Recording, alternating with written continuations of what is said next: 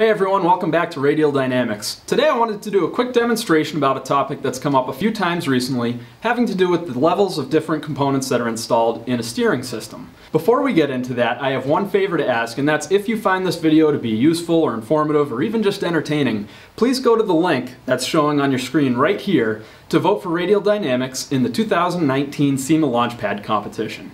This is a big opportunity with the chance to exhibit at SEMA, and between now and September 8th, 2019, we need as many votes as possible in order to make sure that we get in.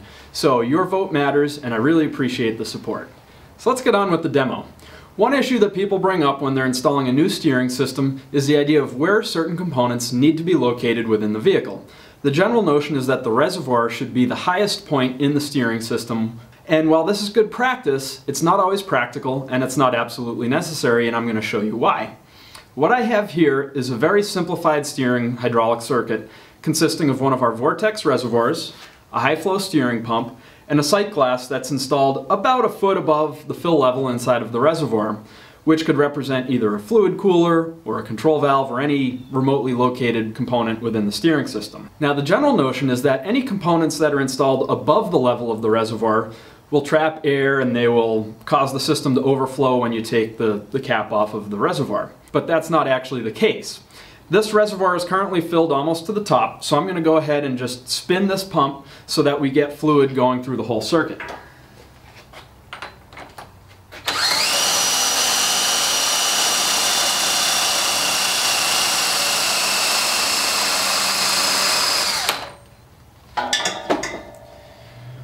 So now that the pump has taken the fluid from the reservoir and it's pushed it all of the way through the system, we see that the sight glass is completely full, and even though the pump is now stopped, the sight glass remains full.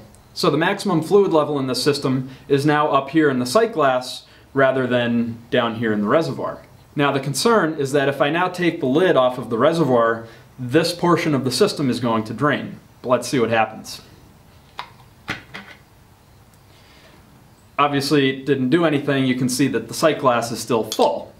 So the reason that the system stays fluidized up into the sight glass, even with the cap removed from the reservoir, is the fact that the only way for fluid to drain out of this sight glass is for it to be displaced with air.